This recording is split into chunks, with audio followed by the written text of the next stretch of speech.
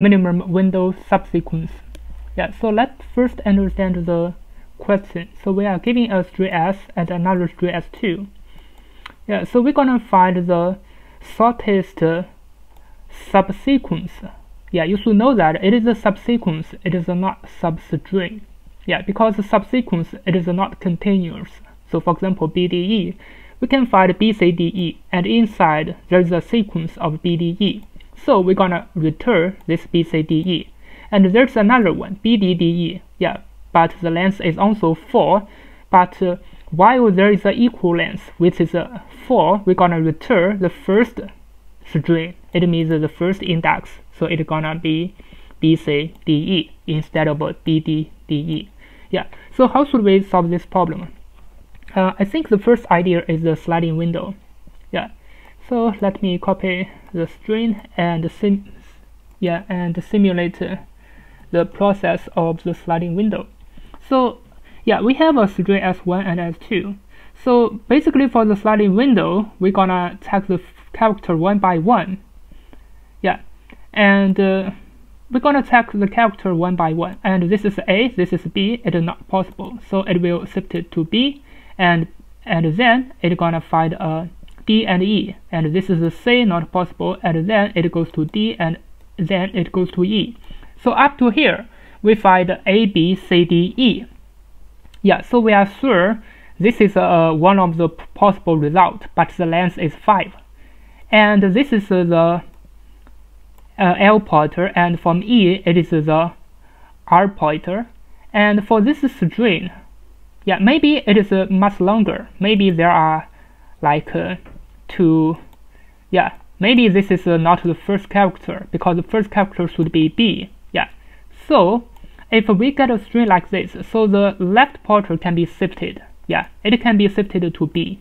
Yeah, it can become BCDE. Yeah, but this is not the right way to solve this problem. Yeah, because even we shift the left pointer, we are not sure this is gonna be the smallest. Yeah, it's gonna be the smallest result. Yeah, like this example. Yeah, so for example, yeah, we're gonna shift to the left, and we have a BCDE. But what about the next step? Yeah, so for the sliding window here, up to here, we find something, and the left pointer will be shifted to B. Yeah, and then we're gonna still use the same process, but that will get the wrong answer, because even we get a BCDE, but that may not be the final result. Yeah, it can be a smaller result. Yeah, I think I can make a drawing. Yeah, let me just make a drawing to explain it. So let me make a drawing. I think there is a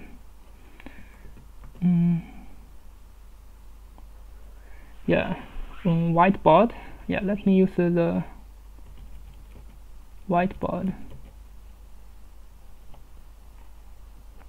Yeah, I forget the name. There's a lot of whiteboard online.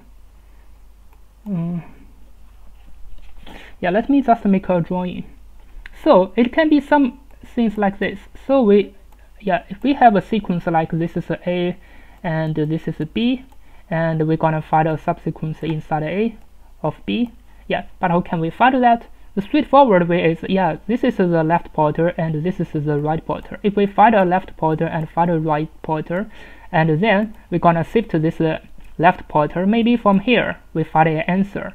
And then what are we gonna do? If we use the sliding window, so the L pointer would be here, and R pointer maybe some other places. Yeah, but that's gonna be wrong, because even the L pointer is here, R pointer is here, but it can inside during these areas inside it can be a possible result. Yeah, because maybe the L pointer can be here. Yeah, maybe the R pointer is here. This one may be shorter. Yeah, so this is why it cannot be solved like this. Yeah, yeah, maybe I can prepare some. Yeah, it's difficult to think of an example, but the way is yeah, just like that. Yeah, maybe we have an example of A, B, C. Yeah, we have something like A and B A C.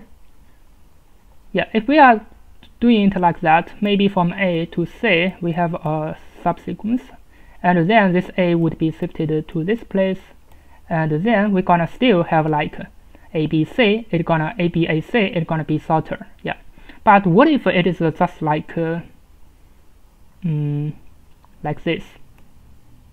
Yeah, so it's gonna be AAB ABC. Yeah, so from the left to the right we find A, B, and until C it is there are 6 characters. Now we're gonna shift to the left, shift to this A. Yeah, but we can only shift to this A. Yeah, so this is why it is wrong. We can only shift it to this A because this is gonna be a B. Yeah, even we shifted it to A, but the length is 5, but it's not the possible result. Yeah, that means the forward is not okay. If we want to use forward, it must be the brute force, and the brute force is O(n) square. It is O(n) square. It's not possible. So we have to go backward.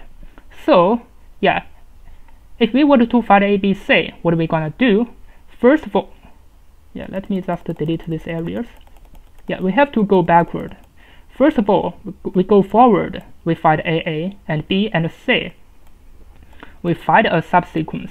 Yeah, it is like this, AA, BA, C, but it is too much longer. Yeah, what are we gonna do? We're gonna go back. So yeah, here there is a B, so we're gonna go back. So this is a C, and we compare. Here is a C, and then go back. Here is B, so here is B, and here is A. Now, if we go back, we can find a possible result. So ABC is shorter, so we're gonna return this ABC. Yeah, but even we go back, how does this pointer shifted? If this pointer is I and this pointer is Z, yeah. So how does and this pointer is Z? Yeah, let me. And here this point at C, this pointer is Z. Yeah, but what about the right pointer? If this is the right pointer, yeah, this ABC can only be a possible result. It is not the shortest. So for example, the whole process is like this. Yeah, so we're gonna find a subsequence from this I to the right side, to this side, and then we go back. Yeah, up to here we find so the I pointer will go back, go to this place. First the I pointer will go forward, and then the I pointer will go back at this place. Maybe this is a possible result, but what's the next step? The next step, I will be shifted by 1, I will be here, and this one will go forward. Yeah, it will be like this. Maybe there is a smaller result. Yeah, maybe this is not possible, and go forward like this, goes up to here. And then from this side, it may be only go up to here. And this line may be the shortest. So we're gonna return this line. So this is why this kind of sliding window is so difficult. Yeah, so the idea is just the I pointer can go to the right side, and then the I pointer can also go to the left side. It is not at one direction. So that is why it is a little bit harder than the normal sliding window problem. Yeah, but the whole process is the same. Yeah, what about the Z pointer? So for the Z pointer, it is just go forward to check this ABC and go backward to check CBA. Because if we go forward to find ABC and then go backward, we must find a CBA. Yeah, we just need to find the positions and find the shortest one. from this process, the time complexity would still be O m times n. Yeah, even you think this I will go forward and backward, actually there's not so many processes. Yeah, if we didn't find it, it is just On. It is just O m times m plus. If we didn't find it, it is just O m plus n. Yeah, but what if we find it? It is m times n. Yeah, so the time complexity I think it is m times n. So that is why it can pass. Yeah, let me go back to the coding. So let me start coding. So I'm gonna prepare a variable I and z should equal to 0. I is for s1 and z is for s2, and I'm gonna prepare L index and R index, and this is used to check the length of the string, length of the subsequence. I'm gonna check the shortest one, and mn is the shortest, shortest value, so it's gonna be 0, 0, and infinity, because I'm gonna check the minimum, so mn is the minimum distance. Now I'm going to check the string s1 for I less than s1. So I'm going to check this z. So if s2j equals to s1i, so j should be updated by 1. Yeah, until I find the result. Yeah, until this j equal to length of s2. Yeah, if this j equal to s2, it means it has already go to the end. Yeah, go out of the index 2. It is index 3 for this one. It go to the end. It means I've already found a possible result. Yeah. Otherwise, if I didn't find, it, so the I index would plus 1. Yeah. Yeah, because as you see here, if this j plus 1, it means j can always go to the end. But if j cannot go to the end, the I should always plus 1 until the I go out of the loop, and we're gonna stop. It means we didn't find. Yeah. But now let's check the if condition. So if we find a possible result, what are we gonna do? We're gonna update the j and we're gonna update the j first.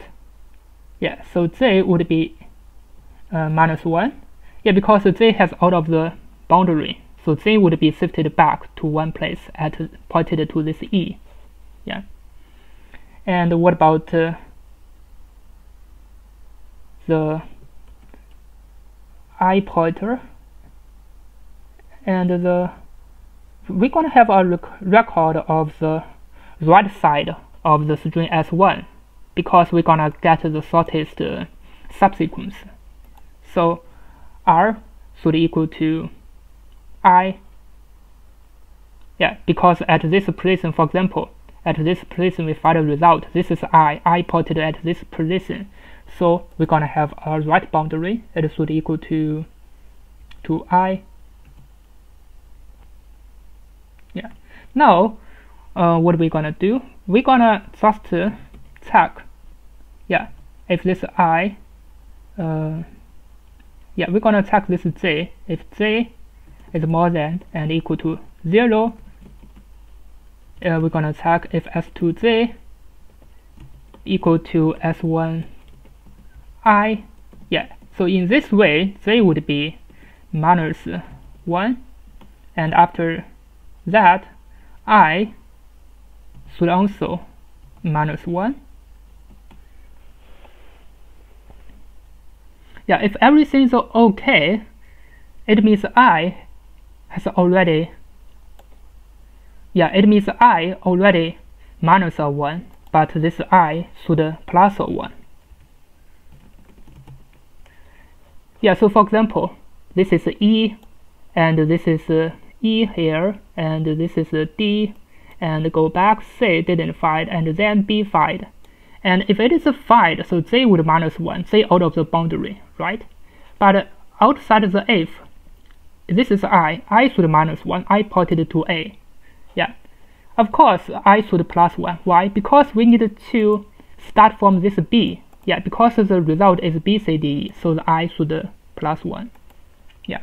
Now we're gonna check if R, the right boundary, minus I plus 1 is less than the minimum. So the minimum would be equal to R minus I plus 1. And the left boundary should equal to I. Yeah, because we needed to know the first place of the left boundary. It ported to B. The index is 1, so the left boundary should be I. Yeah. So after that, it means everything's okay. We've already found an answer. Yeah, the if condition if we find an answer. If we didn't find it, is still okay, but we should start again. So the Z pointer should be equal to 0. It means it's gonna be start the next loop. So the I, maybe it will start from C and then until find this B. Yeah, until I find this B, I go to this B, we're gonna start our second loop. Maybe we find a shorter result, maybe not. Yeah. So this is why Z should be reset to 0. Now we're gonna check the final result. Yeah. So we're gonna return the final result. We're gonna return an empty string if minimum equal to infinity. Else we're gonna return this string. It should be L plus Mn. Mn is the minimum distance. L is the left side, is the starting index. Yeah. So it is a lot of code and a lot of details you need to consider, because this kind of a sliding window, it means the I pointer go forward, go backward, and also for the Z pointer go forward, go backward. Yeah, basically there are two processes, forward and backward. This makes the coding a little bit harder. Now let me submit it to check. This should be S1. Let me submit again. As you can see, it works. Yeah. Now let me submit it to check if it can pass all the testing cases. As you can see, it's pretty fast. So this means definitely the time complexity cannot be n squared or n squared m. The time complexity is m times n. The m is 100, the n is 2 times 10 to the power of 4. Yeah, even the I and Z goes forward and backward, but there's not so much process. For example, if we didn't find the answer, so the I pointer will just go forward until to this position, and the Z pointer will also go forward to this position. It didn't find. Yeah, so it's gonna just OM plus N. Yeah, if it did find, for example, from here it did find. Yeah, but it will not check one by one. Even here is I plus 1, but here, but here there is this I should be minus 1, and here the I will go back. It means, for example, we have some string like this. Yeah. If we go backward, for example, go forward, if we go backward, it means we only go to here. So this strings will be jumped. Yeah. So if we have something else like A, B, C, D, E, F, G, if it's not the same value, it will just jump to the next one. For example, this is B, and then it's gonna find the next B. And for here, this is just 01 for each of the time, and until to here. So it means the time complexity cannot be n squared. It is just m times n. Yeah. If this string S2 is too much longer, I think it cannot pass. Yeah, because this S2 is shorter, so it can pass.